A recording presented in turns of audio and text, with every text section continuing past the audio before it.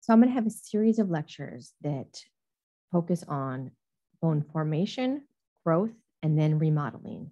These are three different processes, but some of them are related. So I want to start by talking about when these happen and what I mean by each.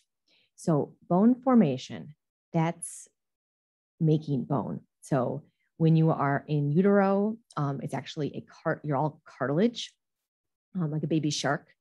So this is going to happen about 9 weeks in humans post-fertilization. You need to make bone. This is going to be bone formation.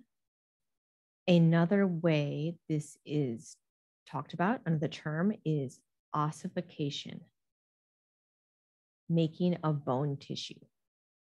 There are two different mechanisms we'll talk about. Once your little baby tiny skeleton, you are going to get bigger still, right? You get bigger after 9 weeks in utero, a lot bigger.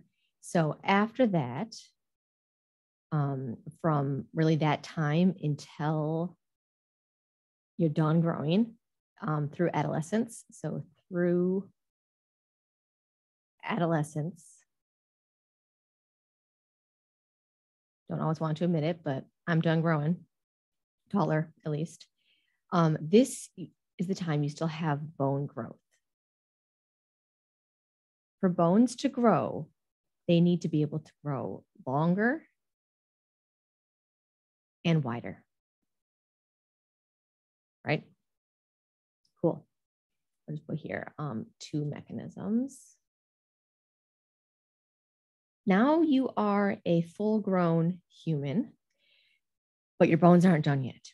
In addition to healing that can occur, so bones can heal if they're fractured or injured, there's also, through adulthood, remodeling. So fracture repair would be a type of remodeling. Through adulthood, bone remodeling. This means your bones can be altered based on their use. So if you're not using them, you go into space, or you are bedridden, or you change activities, or you start exercising a lot, different exercises, weight-bearing activities in different ways. Your bones change shape. That's bone remodeling. So these are the three different series of processes that we'll talk about in the next couple of videos. And I'll start with bone formation and the two mechanisms of ossification.